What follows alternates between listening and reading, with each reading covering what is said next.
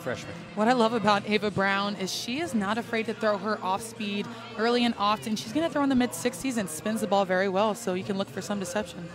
Some struggles this year for Stetson. They come in at 9-15. You look at the overall numbers, 232 team average. We talked about Sinaraki. She'll hit second. Addison Foster will lead off. We'll see what kind of production they can get under Shelly Cousins. This her third season as the head coach in DeLand, Florida, one of the younger head coaches in the country. So we get set to get underway here on this Wednesday, midweek. Gators full week outside of SEC play. Stetson has yet to begin ASUN play.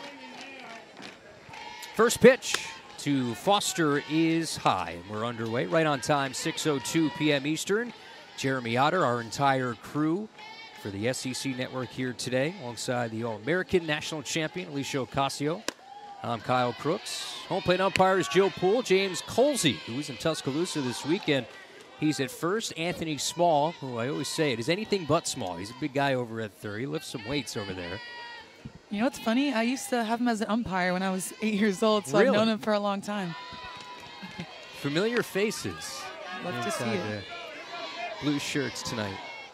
Ava Brown's been so good, a part of the two freshman stars for the Gators.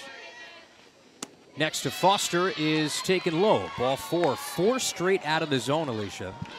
And sometimes it takes a little bit to get your footing, but that's what your pregame bullpen is for. But, you know, not uncommon to see. You can expect her to come back with a strike here. That's what it's all about.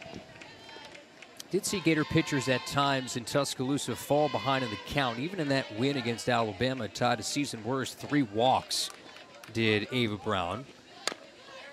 Punt laid down, foul by Madeline Sinaraki. Something to look at throughout the night for Stetson. Alicia, they've stolen 53 bases. That far and away leads the ASUN. That's 14th nationally. They will sacrifice runners over. They have 16 successful sacrifices this year. Runner takes off. Erickson right on target. Oh, she's lethal behind home plate. That's her 8th base runner caught this year. And Jocelyn Erickson, such a cannon behind the plate. You see here such a quick pop time. It wasn't even close for Foster to get to second base. Foster was 15 of 16. It's the second time caught all year.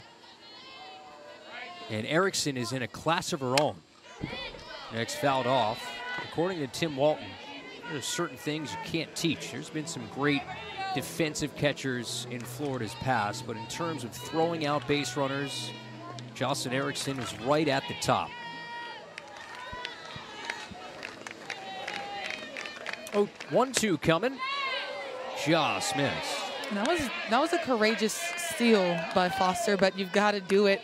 You got to run her on, and I'm surprised that Sinaraki didn't get that butt down. Try to get a runner in scoring position, especially with a team like Florida. Well, another 3-ball count here. 3-2 now. Sinaraki, team's leader in batting average at .354, has driven in 10 this year. Ava Brown coming off her second SEC Freshman of the Week, National Freshman of the Week as well, according to D1 Softball. Check swing roller, just foul. Take a look at first, and Erickson behind the plate. Gales will be in that flex spot, so she won't hit. She'll just play defensively with Ava Brown in the circle as a two-way player. And I love two-way players. I'd say so. You're a pretty good one yourself. Another payoff pitch coming to Sinaraki. That hit her. Back-to-back 3 passes here. Gator fans saying that she leaned out. She has 9 stolen bases this year. We'll see how aggressive they get after that caught stealing of Foster. I know that one hurt. I didn't see Sinaraki over there with an Evo shield. Her elbow's already getting a little bit red. So I know she's going to feel that one later. Oof. Right it's actually her forearm. Yeah. Does that hurt still, though, right on that forearm? Oh, tremendously. You never like to get hit. She did attempt to lean out, but that is her box, so she's granted first base. All right, Chelsea Dobbins is going to come out here after ball one, delivered to Cami Epley. What do you think that conversation is right now? I'm sure it's pretty obvious because everything seems to be going wayward for Ava Brown. As you see, Chelsea Dobbins' first year as pitching coach. I mean, not often, but I'm sure you've had starts to games inside the circle where things weren't going well. What goes through your mind in that point in time? I think sometimes, you know, nerves get the best of you, but I think of that pressure, being on the mound, starting a game, as a privilege. So I can assume that Coach Dobbins is just trying to calm her down, kind of telling her to find her heartbeat, not get too riled up right now, and stick to her game. She just came off of a tremendous week. Freshman of the Week and NCAA Freshman of the Week. So to just trust her stuff. You see Chelsea Dobbins, formerly North Carolina Tar Heels since 2015, was associate head coach, former assistant at Marshall. Already 2 base runners in this inning, a caught stealing of Foster. And a 1-0 count here to Cami Epley, hitting over 300. Homer 15 driven in. And takes a strike. You also have to give credit to the defense. You have a lefty catcher in Erickson and also had a lefty hitter in Sinaraki. So you really have to depend on your defense to let you know that the runner is stealing, because as a catcher with a lefty hitter, you're not able to see the runner as easily as you would with a righty hitter.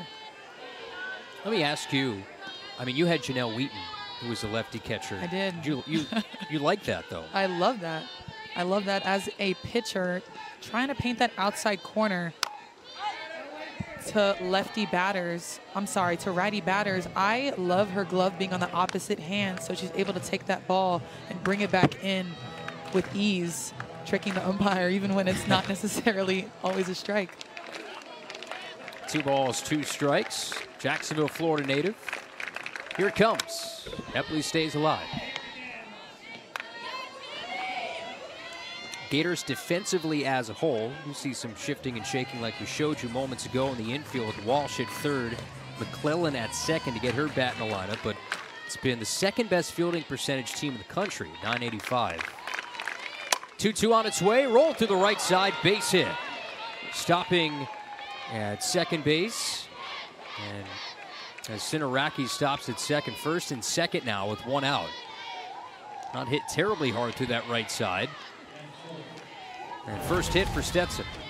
And Epley doing a really good job on this pitch that's blowing away from her to drive in the 3-4 hole you see right here. She's almost golfing the ball, but just enough to get it past first and second base. Here's Annabella McLaren, ball 1. And you know, Kyle, I can't help but to think about what could have been if Foster hadn't stole and gotten caught by Erickson. Would have had potentially, you know, bases loaded or even a run with the Hatters. Timeout. Let me ask you this. Emotional series over a 3-game set. You've played in a whole bunch of them, and now you have to throttle down for a midweek. Is there anything to that mentally as a team? Snap toss to first. Just back in time is Epley. I like it. I like that. But, you know, absolutely any game you step on the field, there's always going to be some sort of nerves. We talked about it as you see the throw here. We just talk about how great her arm is. I'm sure we'll see more of that, but anytime you step on the field, you got to bring your A game. I think that's what it's about, right? That's why you go to Florida to play some great softball, but this is really a time to hone in on your pitches and kind of fix some things that maybe weren't working over the weekend, or perfect some of your pitches that maybe didn't feel the greatest. 2-1 to McLaren. Pop foul. First time these freshmen stepped on the field for the Gators was on that Saturday in Tuscaloosa. It was a program record 4,400 fans there that day. You saw 4,000 the next. We all know the environment in the Rhodes House. The Gators getting a chance to get back home.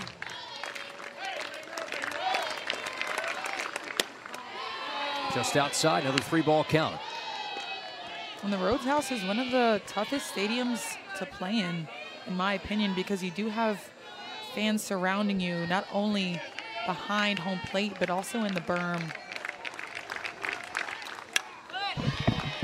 McLaren waits on it, fouls it back, stays alive. And for Stetson, meanwhile, this is their 5th-ranked opponent of the year. They're coming off a series victory against Robert Morris at home. Their lone loss in extra innings was a loss in 9. Started their season on a 6-game losing streak. Played the likes of Washington, Oklahoma State, Tennessee, UCF. Payoff is inside, misses for ball 4. Now the bases are loaded. The lone out in this inning, a caught stealing at second. So you've had 3 free passes and a single in this inning. Bases loaded, 1 out. See Skylar talking to Ava, and it just shows the leadership that she has, and coming into the circle, speaking some gospel into the freshman. Here's Laith Freeman, transfer from Presbyterian, hits in 3 of her last 4. Hoists one in the air. This should get a run in. Kistler with the shades on towards the line, makes the catch. Tagging from third is Sinaraki, and she will score. Stetson takes the lead here in the first inning. Sac fly from Laith Freeman. Now 5 RBI on the year. It's 1-0 Hatters. I just love the fight that the Hatters have had. They just look comfortable at the plate. This curveball by Ava Brown. Freeman just takes it to right field. Puts a good bat on it to get the Hatters their first run of this game. And still runners in scoring position. Yeah, all runners move up. Epley to third, McLaren to second. Here's now Brianna Robinson takes ball 1. Stetson has yet to win a true road game this year. 9-15 under a young head coach. 1-1. And I love moments like these. And, you know, I don't want, if I had my choice, I don't want anyone to lose. But as a pitcher, you need moments like these, especially as a freshman, to help shape your character and who you are on the mound. When you're facing adversity, who are you? How do you come back from that? How do you adjust? So I think moments like these are crucial in the development of a pitcher and ultimately a team. Face some of that adversity in that Sunday start against Alabama. What was a wacky 3rd inning. Change up, rolled to Wallace on 2 bent knees across the diamond for the final out. But Stetson, career start, has faced the Gators multiple times in her career, including last season. Went 3 1/3, allowed 6 earned runs. 2022 went the distance, allowing 7 earned runs. Here's Kendra Falby hitting .453. One constant, that's Falby at the top. Lays down a drag bunt to third. Napoli across, they just got her. Boy, that's a tough task, and they just got Falby. And like you said, a tough task with Falby's speed, but I think this bunt just hit a little bit too hard. Really close play, but she managed to get her out at first. Take another look at this. Looks to be right. Yep. Here's Skylar Wallace. Had an up-and-down series in her return to Tuscaloosa. I'm sure a lot of emotions for her. Spent 2 seasons as a member of the Alabama Crimson Tide, but was excited to be back. Maybe some nerves to start the series. 1-0 on its way.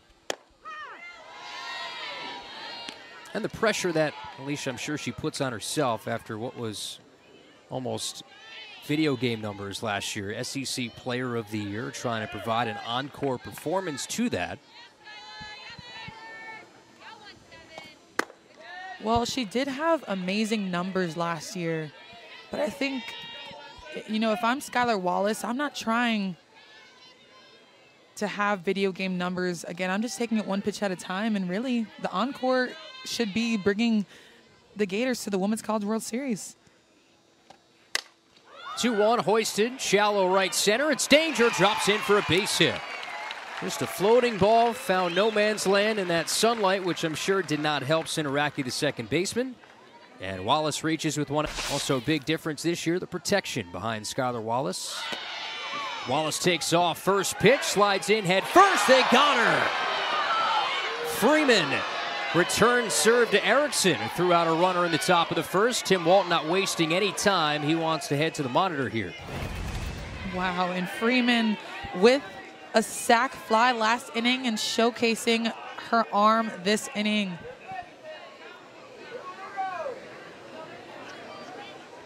Really close play. I think that's probably not going to change. That throw was so perfect from Freeman. Almost on the back of Wallace, and it was caught while the glove was almost already on her back. Got to have indisputable video evidence. That's your normal disclaimer you have for every replay. And what's interesting is Freeman has only thrown out one runner all year, so the Gators know that they're going to be pretty aggressive. Opponent's 12 of 13 against her in stolen bases. So they're going to take a look at this, as will you at home. Super slow-mo. From this angle, it looks like she got her hand in there. I'm probably going to go against you there, Alicia. I think tag's right there. Tag's right, yep. I'm glad I'm not an umpire. I think everybody's grateful for that. Hand. You know what? Tag, there you go. You're right. I think that's the look that might do it. I think, but again, is it indisputable enough as you slow it down frame by frame to overturn it? Out. Freeman's just second caught stealing. First time Wallace has been caught. Again, I think if it was called safe on the field, I think it stays there. I think there's just not enough video evidence to overturn the call. I agree. But what a big out by Freeman behind the plate to get the best player in the SEC in 2023 and arguably now out at second base to send a message. 0-1 to Otis, drives one to center field, over the head of Epley and up against the wall. Corby Otis into second for the two-out double. And how big does that caught stealing now loom? That would have been a tie game after that swing. It absolutely would have been with the runner on second, but this pitch just coming a little bit too far in on that backdoor curve for Otis to just drive this to left center field. But I also think Epley didn't get a great jump on this ball, took an angle towards left center field. If she would have gone straight back, I think she had a better chance to catch this ball. Nobody better to have up right now than the SEC's RBI leader, Jocelyn Erickson. Also leads the league in batting average at .471.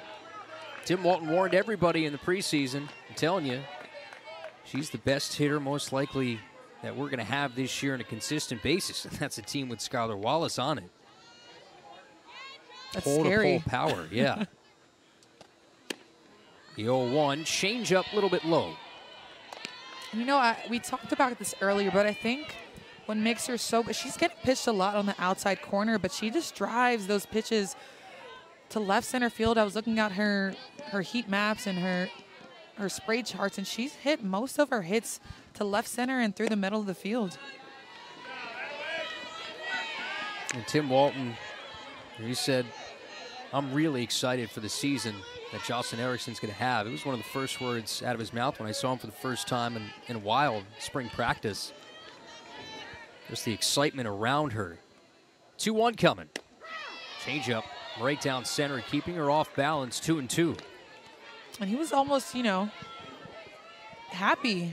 Not necessarily happy, but, you know, he just felt like Jocelyn Erickson was a secret weapon in a way with her not being picked in the SEC preseason poll. 2-2 coming.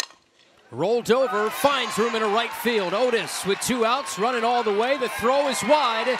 There's another ribby for Jocelyn Erickson. SEC leading 36th. The Gators tie the game at 1. Jocelyn Erickson doing what Jocelyn Erickson does, taking this pitch on the outer half and driving it right here in the 3-4 hole for Otis to score the Gators' first RBI. Now the game's tied. Could have been 2. Yeah, how big is that caught stealing? We continue to say it. And here's now Ava Brown, the reigning SEC Freshman of the Week, National Freshman of the Week. On and on we go. And we talked about the protection that they have in this lineup. You just had Erickson hit that single, RBI single, but now you have Ava Brown, who's coming off of a 500 weekend, going 4 for 8 with 4 RBIs. 1-0. There's that off speed again, 1-1. Gators have had one of their 3 freshman pitchers win the SEC Freshman of the Week every week to start the year. They've won it 5 times. Rothrock twice, Brown twice, Olivia Miller once when she threw a perfect game against Bethune-Cookman. And I'll tell you what, that is extremely impressive. As a pitcher, as someone who, came up through the Gators program, it is so tough to come into a program with no upperclassmen or vets who have been there to kind of guide you through their experience and the knowledge that they've had throughout their career. So for them to come out and just really put the pedal to the metal is extremely impressive to watch. Ava Brown hitting a moonshot home run in that Alabama series. Stellar in the circle in game 2. And Jocelyn Erickson just continues to be just like the person to her left, Charlotte Eccles. 2 great hitters over at first. Charlotte now a student assistant. 3-1 plate word. Popped up. Hobbs screams ball, ball, ball. She's got it. So Lauren Hobbs gets out of trouble. Minimal damage in the inning. A run on 3 hits. And Gianna Niemeyer is going to lead off here for Stetson in the second. Gators busy week. They'll have Mercer and Indiana in town over the weekend. Off week from SEC play. And following that, Gators will have Kentucky come into town. Then you really start rolling into the heart of Southeastern Conference play. There's still a whole host of teams that did not play conference games in the SEC opening weekend. Niemeyer swings through strike 2. Look at the rankings. You got LSU near the top in the country at number 2. They beat Texas yesterday. You got Georgia, Tennessee, Florida, all in the top 10 in the latest poll. LSU's been really impressive to watch, being the only team in the country who's gone undefeated thus far. See a lot of, they're shaking stuff up, I guess you could say. Yeah. A really good win yesterday. 0-2 swung through for strike 3. Ava Brown goes to that changeup, and there's 1 out. And I love to see it after that last inning, getting behind, but coming back right now with the strikeout to start the inning with her off-speed pitch. We talked about how deceptive her spins are. She's going to be successful when she uses that off-speed early and often.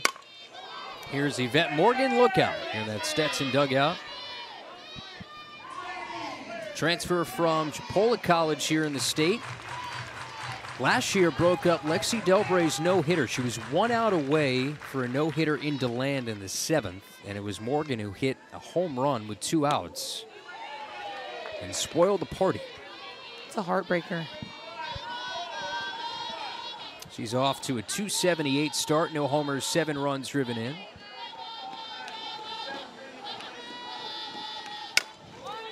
Oh. Dribbler to Walsh at third, throws it across for the out. How about Reagan Walsh, too? You can highlight her. Played just about every game at second base last year, and now just to get in the lineup, whether it's designated player, that's where you're going to see her most. And Mia Williams came in as a freshman phenom. She's seen the bulk of starts at second, so Reagan Walsh finding ways to get in the lineup, playing at the hot corner for the 7th time this year. And I think you can just speak to her athleticism when you talk about how many positions that she can play and really just be elite at. We talked about second base, third base. I think she's even had a start in the outfield. Correct me if I'm wrong. But that just goes to show like her discipline and taking reps at multiple positions and just doing it well. And Walsh off to a good start offensively. He's hit 6 home runs. It's tied for a team best. So he ain't sitting her down, that's for sure. Yeah. And I'll tell this to every young athlete. If you can hit, coach is going to find a way for you to be in that lineup. 2-1 to Napoli. Gia Napoli, the number 9 hitter.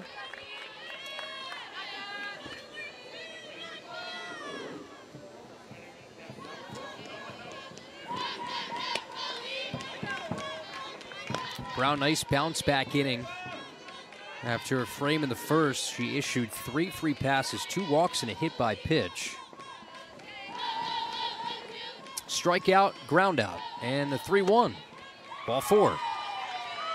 Third walk in this start, so that ties a season high for Ava Brown. And we're just an inning and 2/3 in.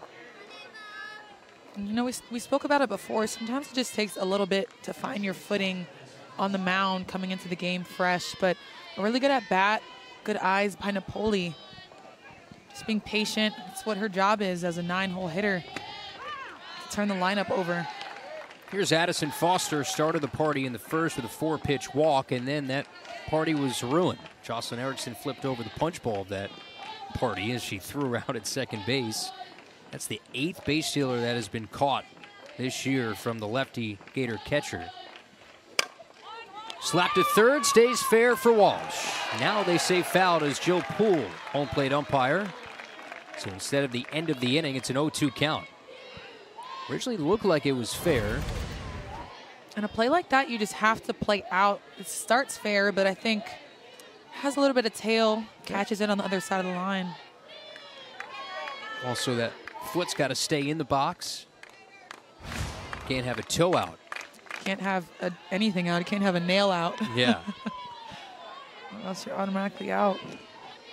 If the umpire sees it, of course. We've seen those calls go down drastically the last few years as the slappers make their adjustments.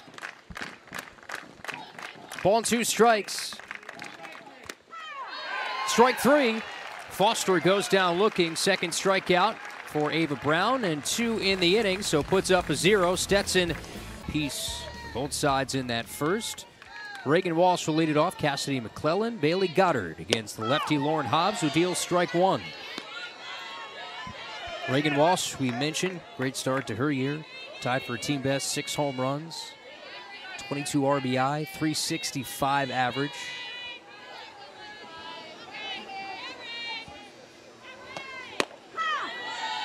Part of that protection from that top 4 in the lineup.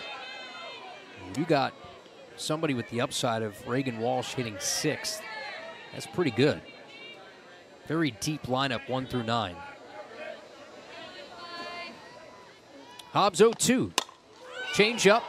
Floated to right center. Long run for Epley. Makes the catch. I love how Hobbs just establishes that outer corner with her backdoor curve. Getting Reagan Walsh to chase on that pitch low and out after throwing 2 straight strikes on the corner. Hobbs pitched against Tennessee earlier this year. Allowed 8 earned runs in 4 1/3 innings. Also went up against Oklahoma State. Here's Cassidy McClellan. Seeing back-to-back starts as a freshman. Her first career start at second base. Gators looking to get her bat in the lineup. She's been really impressive in the short amount of time that, well, she's had some run. And for McClellan, you go back to Monday night. A big spot. Gators try to mount a 7th inning rally against Alabama. And she worked a 9-pitch at bat for a walk to load the bases and send the go-ahead run to the plate. And I just love that, especially for a freshman, but for any softball player to run up a count to 8 pitches and draw a walk, that takes such discipline, and not only that, but such grit to be able to have some great eyes to lay off and draw that walk for your team. Takes ball 4. 4-pitch walk to McClellan. Gators have a 1-out base runner. The issue over the weekend was Caleb Beaver, the Central Arkansas transfer, now pitching for the Tide. Gators hit just 163 against her.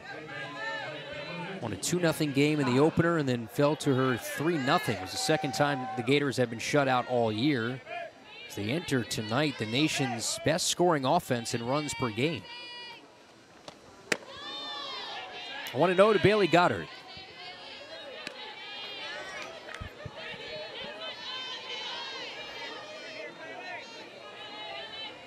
Goddard, another one of those players that Tim Walton just trying to find ways to get her in the lineup. Designated player spot tonight with Walsh moving to 3rd. And that's such a great problem to have when you have so many great players and you're so deep offensively. For a coach to make a lineup can be a tough thing. I spoke to Coach Eric Thomas in the fall and asked how the team was doing, especially with the #1 recruiting class coming in. And he said it's going to be so hard to create a lineup for this team. Meeting inside the circle, pitching coach Becca Taylor having a conversation with Lauren Hobbs, going over that scouting report of Goddard. It's a young coaching staff. Head coach Shelly Cousins, 3rd season, won 12 games in the A-Sun last year. It's a .500 record. Shelly Cousins herself, former All-American, 2-time A-Sun Player of the Year. Got the job when she was 28 years old. That's really young to be a Division I head coach. You don't see that often. More power to her. Congratulations for being such a young coach in this game. Goddard gets hit. She leads the team in being plunked. Goddard, that's the 7th time she's been hit this season. You can see here, Bailey is over that line. Anything that comes into her box will grant her first base because it is the batter's box. And once you reach out and cross that line, then it becomes a gray area for the umpire to possibly call you back. And we've seen that at times this year. Here's Katie Kistler in the 9 spot, getting the start in right. 1st and 2nd with 1 out. So no toes, like we mentioned earlier, no elbows out the box. Keep your elbows in the box, people.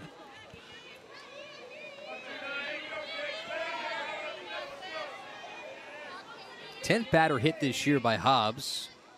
It's the highest on the staff. The lefty's next. Line sharply to right center field. That'll get to the track and to the wall. Should bring in 2. McClellan around 3rd. Goddard right behind her. A 2-run double for Katie Kistler. And the Gators a 3-1 lead. And big-time players come up in big-time moments. This pitch low and out, but Kistler takes it to right center field, digging that leg into the ground to get under it, giving her 2 RBIs to lead the Gators up 3-1 over the Hatters. See the energy that she's giving her teammates. I just love to see it. RBI 19 and 20 for Kistler. That's such an important area in this lineup, that 9 spot. Falvey rolls this over, drawing in second baseman. Sinaraki throws on to first. Effective out, down to 3rd is Kistler, greeted by Tim Walton. That's the 2nd out of the inning, as Falvey now 0 for 2. And a productive out by Falvey, but a really athletic play by Sinaraki at second base to drop step and give herself some space to get that out and not let herself get eaten up by that ball. Chance for a 2-out ribby for Wallace. Got a single her first time. The pitch from Hobbs almost wayward, 1-0. You talk about that sun that you can see from center field and right field. I can't say that I loved playing out there whenever the sun was out, but definitely a tough sight to see the ball whenever it's in the air. 1-0 foul back. He just had daylight savings time, too, so that sun's sticking around a little bit longer. See if she tries to hit it over there again. Wallace hit a floating single to right center her first time. Average now at .464. Awaits on the 1-1. Lofts one, shallow left, dropping fast, fair ball. Kistler scores, Wallace running all the way for a run-scoring double. Back to back. Should say 2 of the last 3 batters doubles for the Gators, and Wallace an RBI. And it's now 4-1 Florida. And she does what she can with this pitch that's tailing away from her. Got under it just a hair, as you can see, but just enough to get a double out of that, where McLaren can't get her glove on it or her hand, and Skylar Wallace takes advantage, getting another RBI for the Gators. 2 outs, runners in scoring position. That's a difference maker in conference games, as Otis takes high and in. Usually you're used to Wallace kind of hitting the cover off the ball. Those two hits, just floating balls, one to left, one to shallow right center. Just finding green grass. And you know what? You can't see that in the scorebook either. That's right. You only see what base she gets. She's done her job. That's the third Gator double in 2 innings. Otis doubled her first time, came around to score with 2 outs on that Erickson RBI single to right. 2-0 to her. Change up low. First 3 out of the zone to the All-American Corby Otis. She won an SEC Player of the Week to start the month. It was a great performance out west for her. Red light does take a strike, outer edge.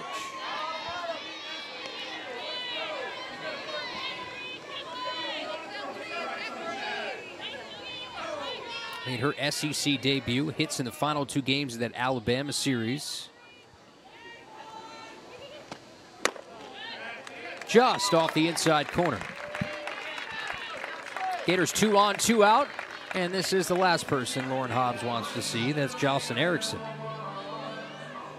I thought that was a pretty good pitch, maybe a little bit high for Hobbs on that changeup inside. We call that a pitcher's pitch, one that doesn't necessarily give the umpire an automatic green light to call, but one that we think has a really good chance, especially with an offense like the Gators. You know, as a pitcher, you want that call. All right, how do you pitch Jocelyn Erickson here? 2 outs to even throw her a strike. Well, you know, I spoke about her scouting a little bit earlier in using 6-4-3 charts, and she has a lot of rollover ground balls to second base, so I probably would try to jam her late, get her to roll over on something. She does have most of her hits to left center field and up the middle. She does hit that outside ball very well, so just not giving her anything to hit. High fly ball, right field, has some carry. Robinson back to the track, has room. Boy, that was an effortless here in Gainesville year-round. I would never leave. I would have stayed here after I graduated as well. You're still living pretty close. Small drive. First pitch, Madeline Sinaraki swings through strike 1.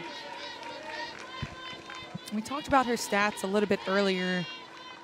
Right now, 354 in the season, but what makes her so good is her versatility. You see her standing in right now, but she also has the ability to slap and lay down a bunt. And you will see that all in one at bat. Right now, standing in, trying to poke something through the infield. Leads the team in average, hits, second in RBI with 10. 2, foul back. Ava Brown got 2 strikeouts in the last inning, faced 6 in the first. 3 free passes, 2 walks. Has issued 3 walks so far. That ties the season worst, so trying to get her control back a little bit. Gets the sign she wants. The 0-2 just a tad out. We talked about a pitcher's pitch last inning. That is a great pitch for Ava Brown to throw 0-2, but still has a little bit of wiggle room with the count being 1-2, being ahead.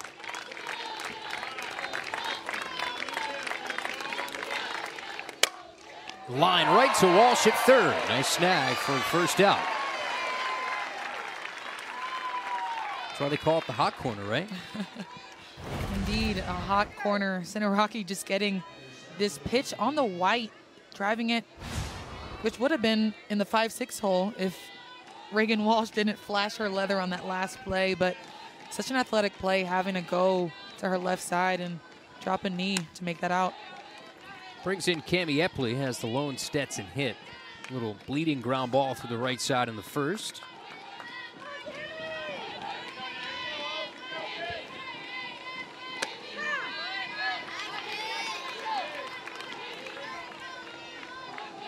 Epley showing bunt, maybe trying to get on in a multitude of ways. It's a team that will win a lot of their conference games with small ball, stealing bases, bunting players over. I mentioned they only hit 232 as a team entering, but they have 16 sacrifices. They're top 15 nationally with 53 stolen bases. So they can make some noise in the A-Sun. Won 12 games in the league last year. Popped up. Does this stay on the field of play? Erickson has some room for out number 2.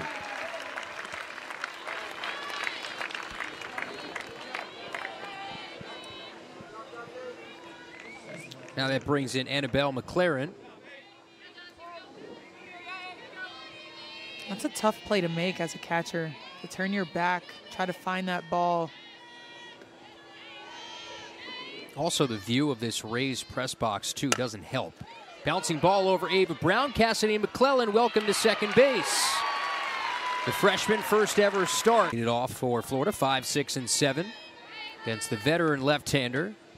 Her first is down low to the young star, Ava Brown.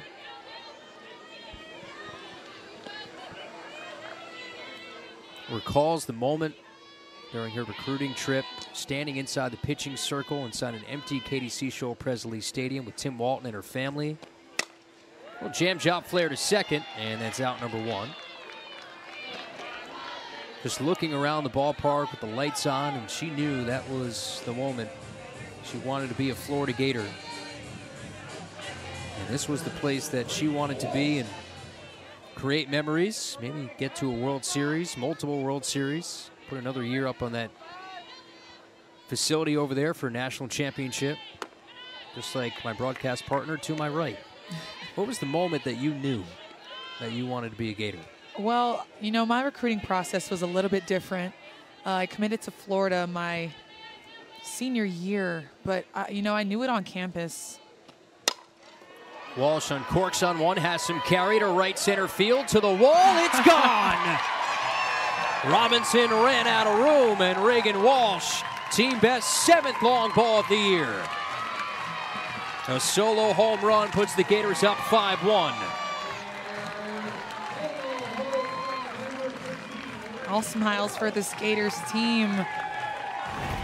And Reagan Walsh is just so strong. She didn't even get all of this. She pulled off of that outside backdoor curveball, but just enough to send it over the right center field fence for her 7th home run of the year, putting the Gators up 5-1, securing some more insurance runs. Power to all fields. Distance on that one, 249 feet. Exit velo of 73. Matt Felicetti, who's the head of data and analytics, sitting in the other room to our right. Since you in charge of it all. He's got all the numbers, all the data. He's the man. I think that's just changed the game tremendously. McClellan pops this up. Not quite 249 feet. And there's 2 outs. But the moment, back to, you know, this little story I had, the moment I knew that I wanted to be a Gator was at lunch with Coach Rocha, Coach G, Coach Walton, and how nervous I was. I don't typically get nervous in settings like that, but in the recruiting process, I just, you know, was baffled by the resources, the facilities, and everything that Florida offered. So at that moment, I knew, kind of similar to Ava Brown's experience.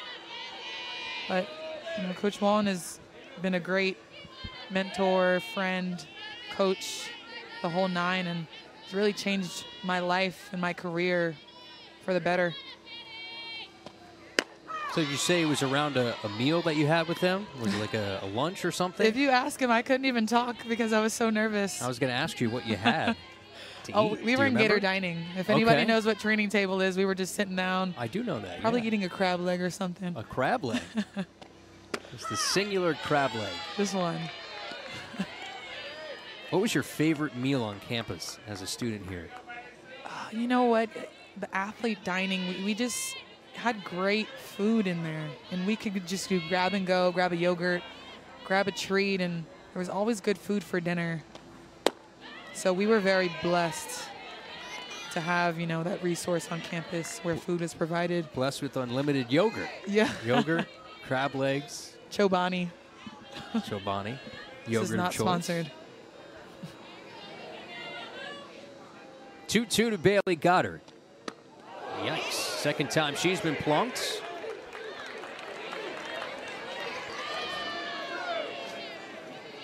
So home run in the inning here from Reagan Walsh. Made it 5-1. Gators 5 runs on 6 hits. That's the 11th batter hit this year from Hobbs. And Hobbs' curveball just breaks so much, and this time a little bit too much. Kind of gets the hip of Bailey Goddard. Second hit by pitch, but hey, on base percentage is going up. Runner takes off. Freeman gets tested again. This time, it's a successful stolen base. Bailey Goddard slides in. She's now 2 of 2 on the year. And I spoke about it a little bit earlier. Bailey Goddard just being so versatile. You don't necessarily see her stealing often, but gets a job done to get another Gator in scoring position. 12th career stolen base for her. That's the 2nd this year.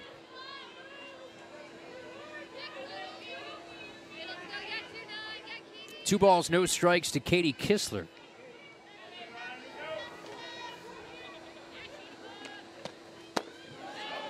Did she go around on the changeup? No, says Anthony Small. Kistler a cornerstone to what is, I would say, not that anybody cares about my opinion, but one of the best defensive outfields in the country, with Otis in left, Falby in center, and Kistler in right. There's not a whole lot that's going to get past him. 4-pitch walk to Kistler, turns the lineup over for Kendra Falby, looking for her first hit. And Hobbs in a world of hurt here. Caitlin Hill only has 7.1 innings on the year, as opposed to Hobbs' 64.1 innings. But she's going to show a different look, throw a little bit harder, but also throw a curveball in there with her backdoor changeup. Kind of hit more quadrants, going high with her rise ball as well. So you'll see a different look, even though she's still from the left side. Falby over first, 2. Grounded to third, grounded to second. She's had such a good start to her year. And if the Gators make it to Oklahoma City, she's going to be a big reason why. Setting the table for the big bats behind her in Wallace, Otis, and Erickson. Lefty Mullen comes set, 1-1. Spoil foul. First appearance for Caitlin Mullen since March 2nd against Longwood. Went just a third of an inning, like Alicia highlighted, just 7 1/3 innings. And has pitched to a 2.86 ERA.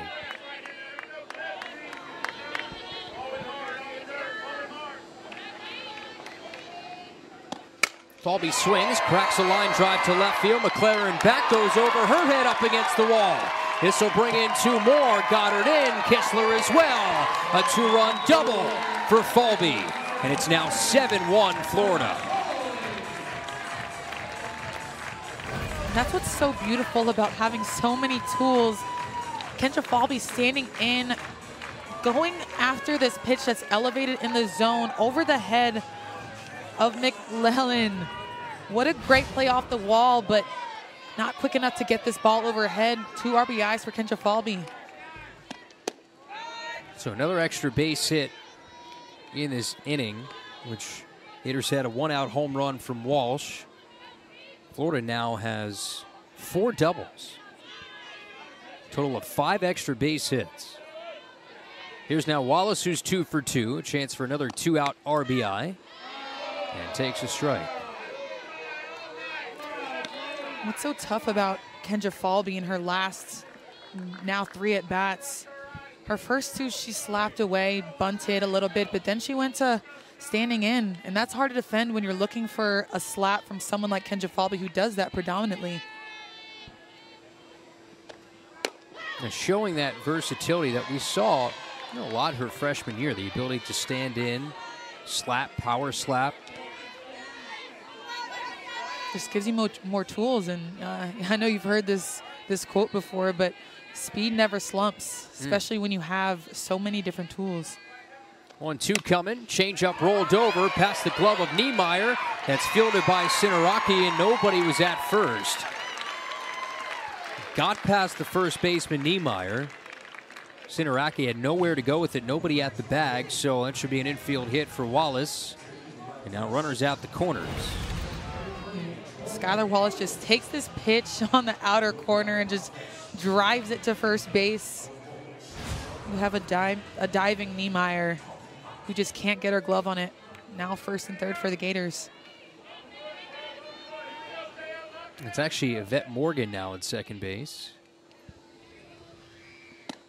Runner takes off. No throw down. They snap toss to third. And Falby is back. So stolen base for Wallace. She's now 14 of 15 on the year after being caught in the first inning. First and third plays are already extremely hard to defend, but when you have the speed in Skylar Wallace and Kendra Falby at first and third, it makes it even tougher.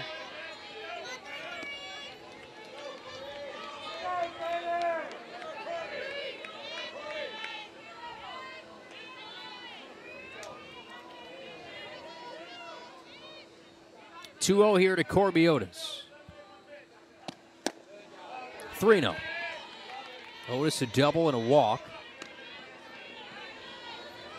And this has been an issue with Stetson pitching this year. High walk totals. Really from their two pitchers that have pitched the majority of the innings, Hannah Marine and Lauren Hobbs. Room service strike, 3-1. It's tough. You spoke on it earlier about this lineup just protecting each other. It was 3-0, but Mullen almost has to go after Otis. One, because you have runners in scoring position, but you also have Erickson right behind her. 5-pitch walk to Otis. Second free pass issued to her. She's been on base all three trips to the plate tonight. That last pitch looked like it missed down the middle, in my opinion. Again, this is where nightmares are made here. If you're a young pitcher, bases loaded. 7-1 game. Jocelyn Erickson comes to the plate. You do have the advantage, I guess, of left on left here. Erickson just missed a home run. Her last at bat, RBI single in the first.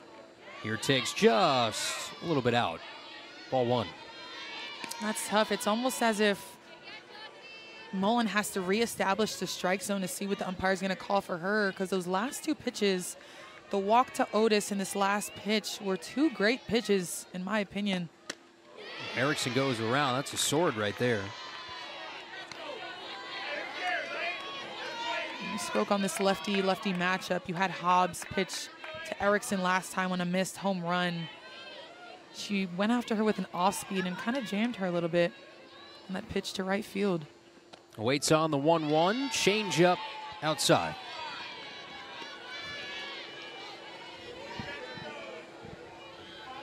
Lefty catcher, play some first base this year. Jocelyn Erickson. Tim Walton said she's probably going to be one of the best defensive first basemen in the country, but they want to keep her behind home plate. Meanwhile, Tim Walton having a conversation with Anthony Small. Did Tim Walton just get thrown out? Or that's the end of the inning.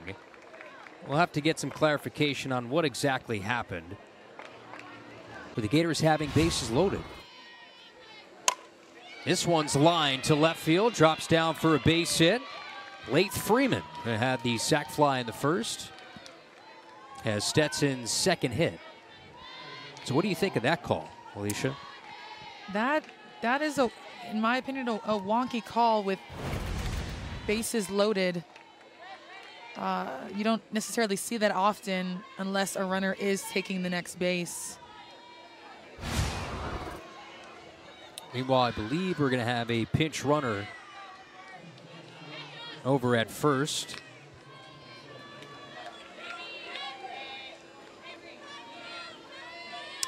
Would have given the Gators an opportunity to break the game open and sit in run rule territory with the score being 7-1 in the top of the fourth. Michelle DePuma is now running at first for Stetson.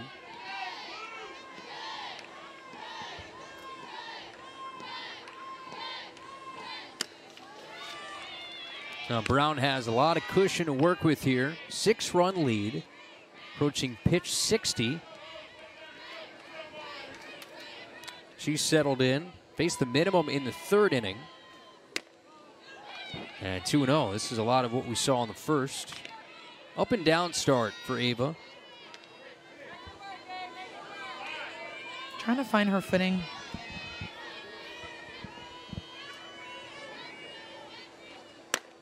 Four straight out of the zone. So Stetson trying to get something cooking here in the top of the fourth inning.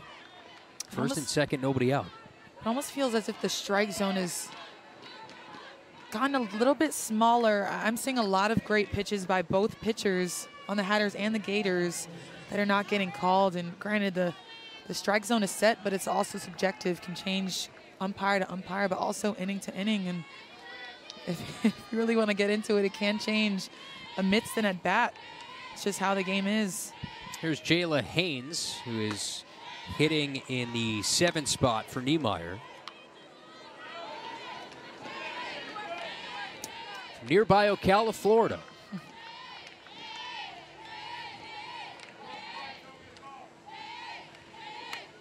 Fouls this back. I just love the grit from Stetson right now. Down 7-1, but you wouldn't be able to tell with how many hacks they've been taking. And just their grit right now. You can see Jayla's confidence in the box as she steps in. Lays down a bunt. Reagan Walsh charging in, bare hands. Throws over to the bag. Second baseman McClellan's covering. Successful sacrifice. 17th of the year for Stetson as a team. The out goes 5-4. And both runners move up, second and third.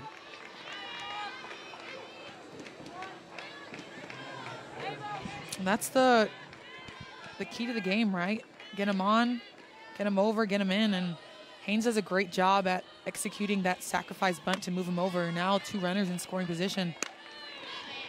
Now here's Yvette Morgan. Originally was listed in the starting lineup as DP, playing second base now. It's jam foul.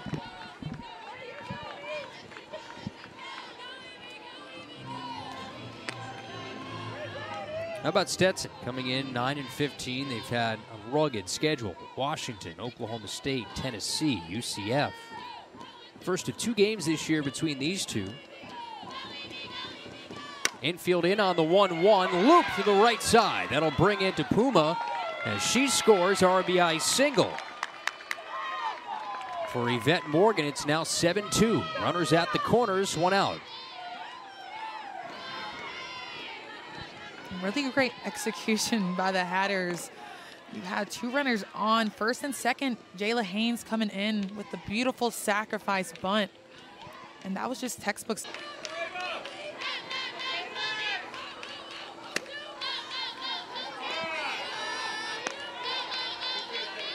Runners on first and third. You can see Skylar Wallace pinched up the middle a little bit, prepared for whatever play might come if the runner chooses to steal. But with Skylar Wallace pinched up the middle, it pulls Reagan Walsh into the 5-6 hole to be able to account for some of those balls that Skylar Wallace might not be able to get to since she is so close to second base.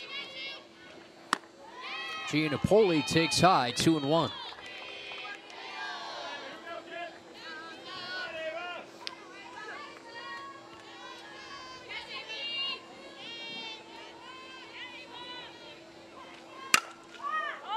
Popped up. Wallace long run. Runs out of room.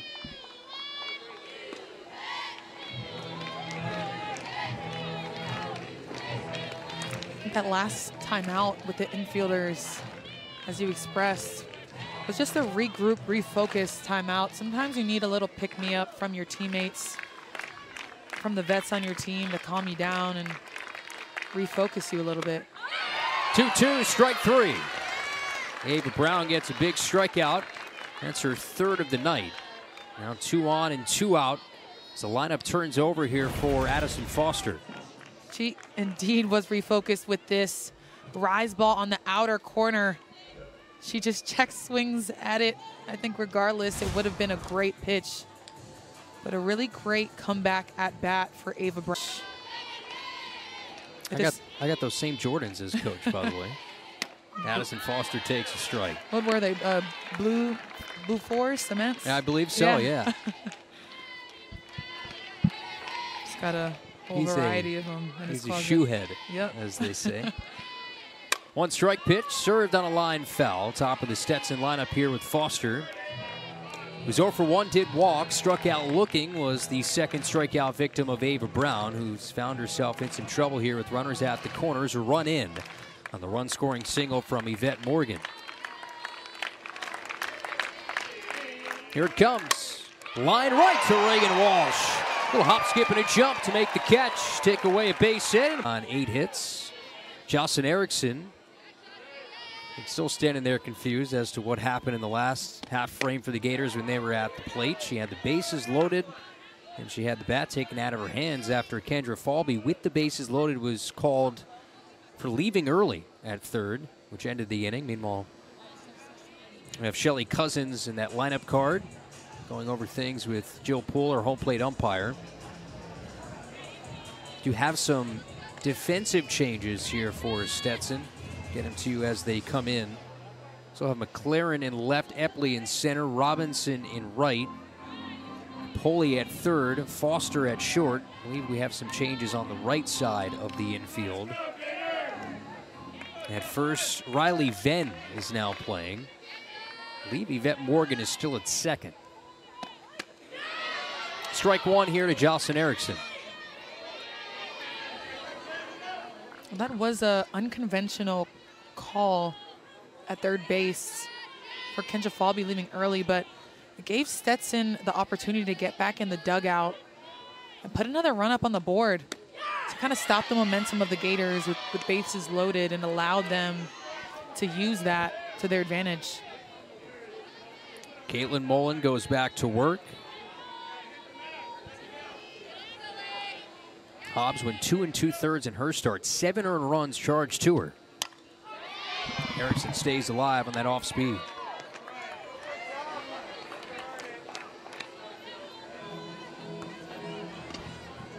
Mullen, with her being ahead in the count, she has a little bit of wiggle room. Already got Erickson a chase on that low off-speed pitch. I'd love to see her make it dance and try to get Erickson a chase again. Blew it right past her. So set her up with the off speed. And Erickson goes down on strikes. Very rare sight. Very rare sight. Like you said, set her up very well, but this pitch is only 60 miles per hour. But when you have an off-speed pitch inside the pitch before, it opens up that outside corner, and it makes that pitch look a lot harder than it did. And indeed, it did look harder than it was with the swing of Erickson. So the freshman strikes out one of the best hitters in the country. And there's one out. Bottom of the fourth. Little cue shot from Ava Brown on the first pitch to Yvette Morgan. Shovels on to first for out number 2.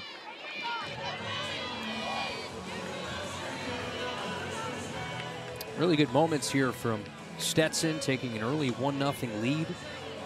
Fighting back in the fourth. They did leave 2 in that top of the fourth. Were able to get a run in. Brings in Reagan Walsh. Her last time sent one over the fence out in right center field. Team best 7th home run. Now is driven in 23.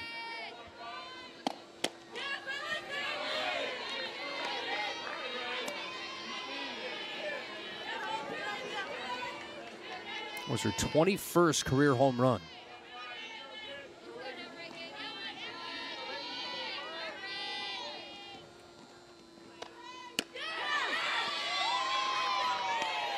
Walsh looking to take another jump, specifically in SEC play. Go back to her freshman year, hit just .210 in conference, and then that went up about 70 points last year in the SEC.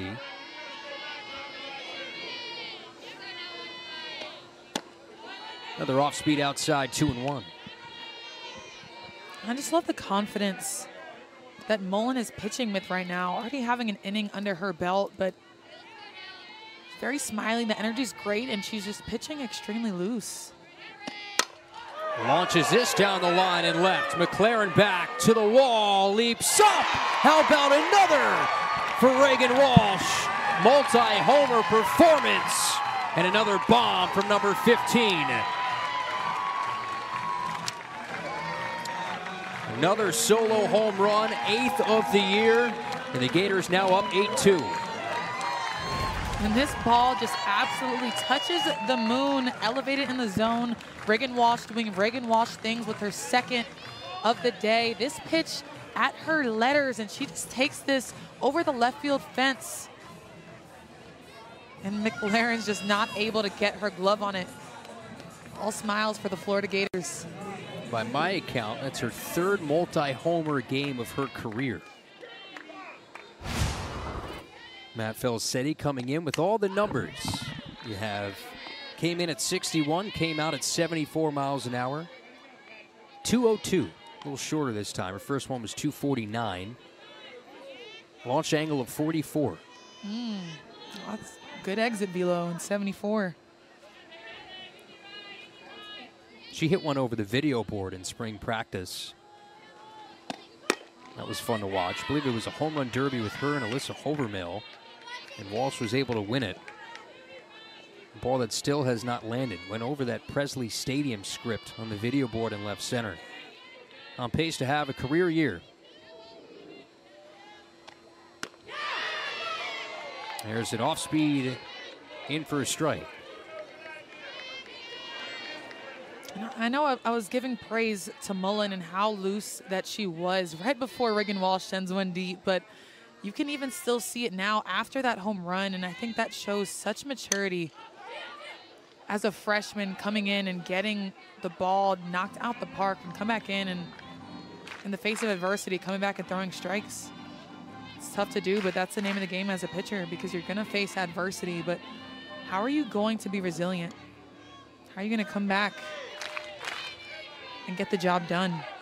Meanwhile, Walsh has already tied her career high with 8 home runs. Had 8 all of last year in 2023. And has hit 8 already in about the opening month. And we talked about the lineup earlier, but how scary is that when you have Reagan Walsh, who was up in the lineup last year, but now you have such power and production in the middle of the lineup. They can continue to fire on all cylinders offensively. It's going to be tough to be on the mound facing them. There's not a lot of lineups in the SEC that have somebody like Reagan Walsh with the numbers that she's probably going to put up this year in the 6th spot. Now, that might change. You might see her, as she continues to even get better, move up in the lineup near cleanup. McClellan rolls this back up the middle. In the center for a base hit. So we saw McClellan, also one of those versatile pieces that can stand in and hit for power, but also that was more of a slap type of bat from her. Yeah, and she just took that ball right where it was pitched, right up the middle, on the line. Ground ball, but I love to see it. I love when freshmen come in and make immediate impacts. It just goes to show like the grit, the competitiveness that they have. That's her 8th career hit. Here's Goddard, who's been hit twice. I'd be all bundled up in Evo Shields if I was her. And look, she is. Still managed to get hit in the hip. It's a pretty big Evo Shield on that front arm. Got her number on it. I'd call that armor. Oof. She needs it again. Well, the argument from Caitlin Mullen is that Goddard reached out. Now Jill Poole might be saying just that here. She's halfway down the line. Nope. Say clean hit by pitch. Now, do you think that arm leaned out at all? I think naturally in the start of her swing, her elbows do get a little bit in front of that line, but I don't think that she was leaning. I think she actually kind of braced herself a little bit. There definitely is a tact to it. There is. There is. And you know what? I've seen it with all the Gators today, just not being afraid of the ball coming into their wheelhouse. I mean, you got to utilize the rules. It's their box. If you get hit in your box, you're granted first base. And when it gets down to the wire, I know the Florida Gators, in my experience and as you see it today, are utilize those rules to their advantage. Tim Walton said about Goddard, the tone, demeanor, work ethic really set the Gator softball standard. Katie Kistler takes low with 2 on and 2 out.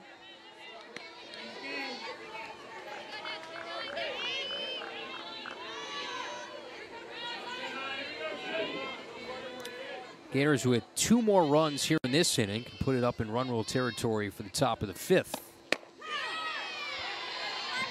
Good candidate here with Katie Kistler. Had a 2-run double in the 2nd and walked on 4 pitches in the 3rd inning.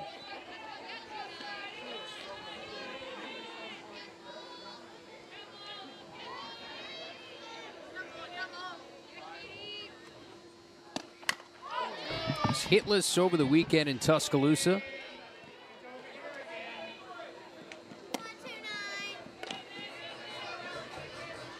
I don't want to get too far ahead of myself either, Alicia, but Gators have Kentucky. That's their next SEC series, Mississippi State, and then eventually LSU is going to come to town here in this building. Yeah, and the Gators having Kentucky, who just took 3 spankings from LSU, the undefeated LSU. Well, it seemed like it was all or nothing for a lot of teams this weekend. There were a handful of sweeps. I think LSU is going to do that to a lot of teams this year. Kistler unloads on a ball. Right field, it is gone! Katie Kistler, a 3-run blast. Another extra base hit as Kistler rounds the bases and stomps on home plate. Gators up 11-2.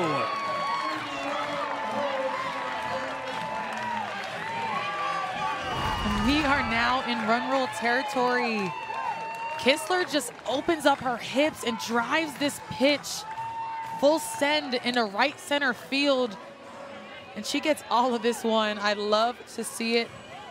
You can see it in her energy that she was itching for this hit after what you just said, Kyle, a weekend being hitless. Comes out and breaks it open with the 3-run home run. So that'll do it for Caitlin Mullen.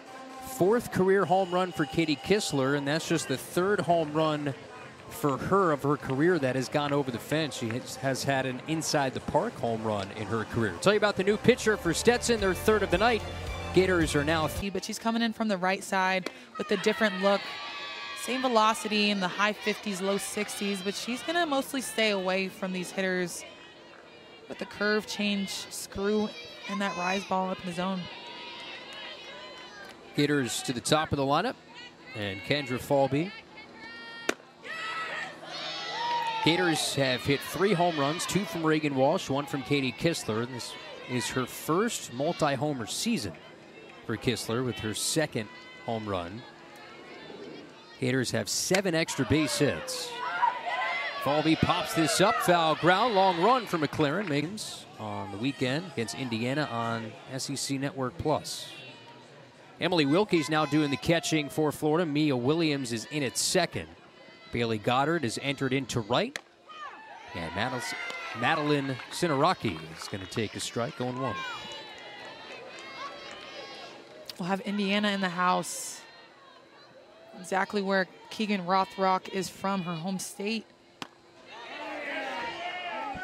That's right. 3-time Indiana Gatorade Player of the Year. Which is so impressive because it's already hard to clinch Gatorade Player of the Year 1 time, but to do it 3 times is... Gators had this played perfectly. Sinaraki lines out to Otis in shallow left. And 2 outs to play with now for Stetson.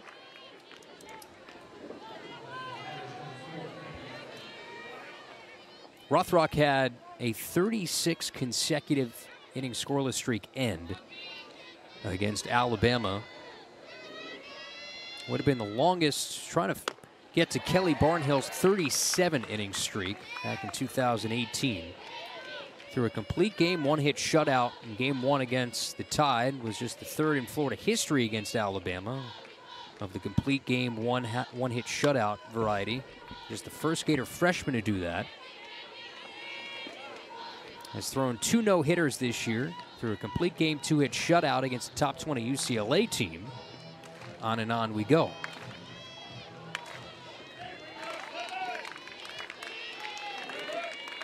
Cami Epley takes ball 1. I'm talking about freshmen making such great impacts.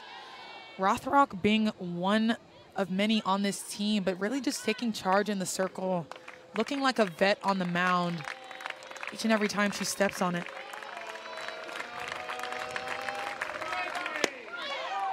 Strike three, outside corner. Rothrock gets her first of this appearance, and Stetson now down to their final out. And climbs the ladder early in the count, but now goes to her screwball to paint that corner with the 1-2 count, just gets her to freeze.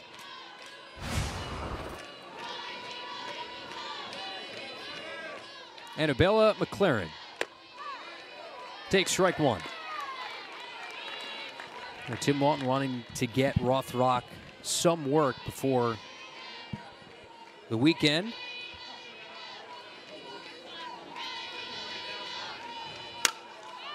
Popped up. This should do it. Gales down the line. She's got it. Gators win in run rule foul.